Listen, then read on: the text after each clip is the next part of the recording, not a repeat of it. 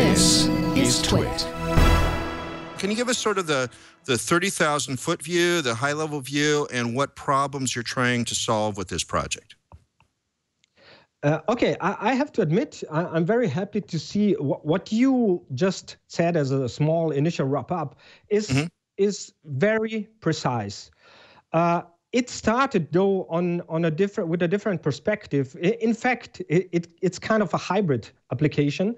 It is an application for Android, as you said, and I would like to underline that it's freely available from the Google Play, obviously, but we also have packages you can download from the main website, because we have reports from users in certain countries where Google Play is not accessible.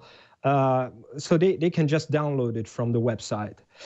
So basically, the application has been born as an engineering application. I work for an engineering company, but it changed over time, or let's say it had a kind of Dr. Jekyll and Mr. Hyde, two sides to the story.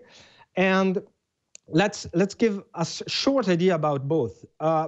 If you open up Geopaparazzi, you install it, open it up, you will have two main views. One is a dashboard view, where you have all the nice buttons, or the few buttons, because it needs to be very simple, with the main operations. And then there is a map view, which is the really interesting one, which is the view where users will stroll on which you can view your position and overlay additional informations.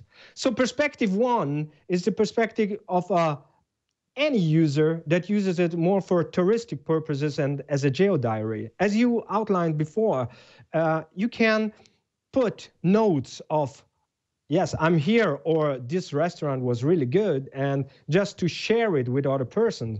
You can also put pictures, and you could also put sketches as points of interest over the map.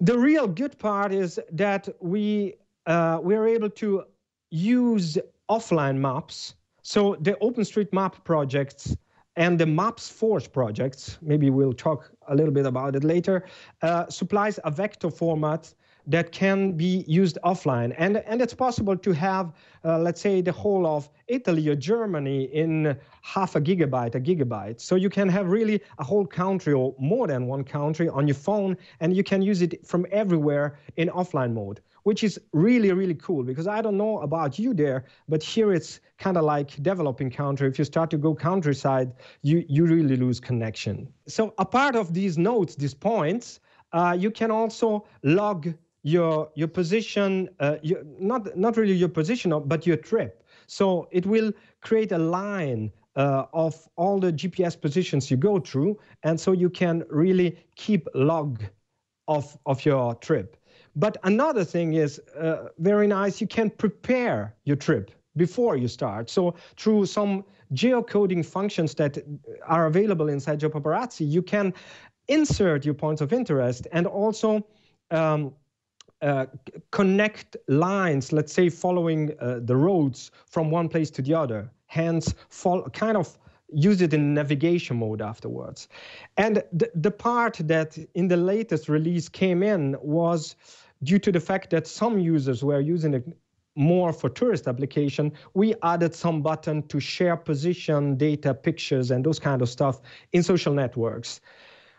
One very important thing, in my opinion, if you go out in the countryside, is also the fact that you can not only share stuff through internet, to a network connection, but you can also use SMS. So you are able to send your position to another device via SMS, which is sent through a GeoSMS, a standard format, which can then be opened with various applications. And obviously in Geopaparazzi, it can be opened and it will place a nice star on your map and show you the incoming, the position of the incoming message. And last but not least, and this is a feature that is okay for both professional and non-professional use, there is a nice, huge, bold panic button. It's very red. On the bottom of the dashboard, you can just open up the slider and you will find this bold button. If you put in your settings a phone number or more than one phone number that you want to be advised of your position once you get in trouble, you do that in your setting, and from everywhere you can just very quickly push the panic button. It will send a request for help to the people with the devices referring to the numbers that you have in your settings. So this, I think, is very nice. We did this because my colleague walks out in the mountains alone, and it's important to be on the safe side.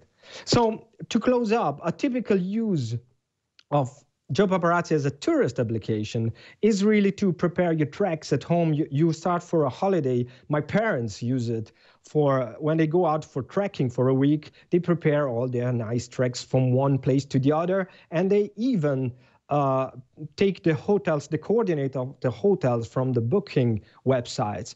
My mother even wrote once they came to a hotel, and the hotel was a bit out of the given coordinate, and she opened up an issue on booking.com that they were supplying wrong coordinates. That was kind of cool.